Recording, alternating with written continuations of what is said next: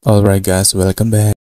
Today I'm going to show you how to get a Capcut running smoothly on Linux using Waydroid with Android 13.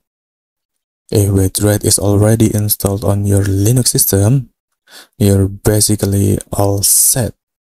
You can download Capcut directly from the Play Store, just like you would on a regular Android phone.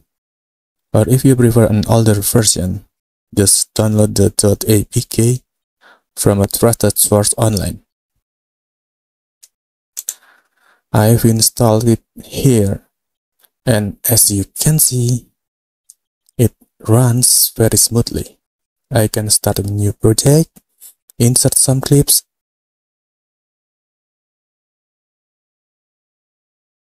add effects,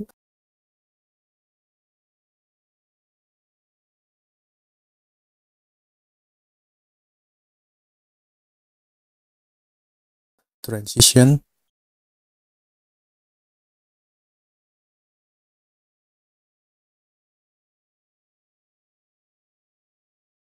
and even export all without a hitch. But there is one small thing to note.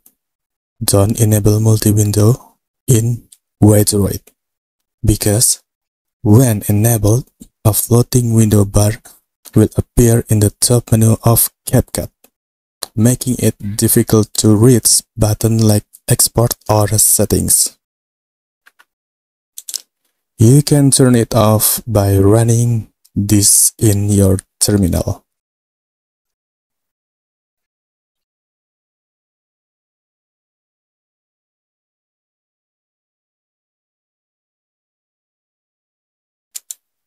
Once that's done, Capcut runs in full screen with a clean UI, no conflicts, and the performance? Brilliant. Perfect for a quick edit and short form content. So yeah, if you're on Linux and need Capcut for video editing, you don't need to put into Windows. Waydroid handles it just fine. Thanks for watching. Don't forget to like, share, and subscribe. See you in the next video.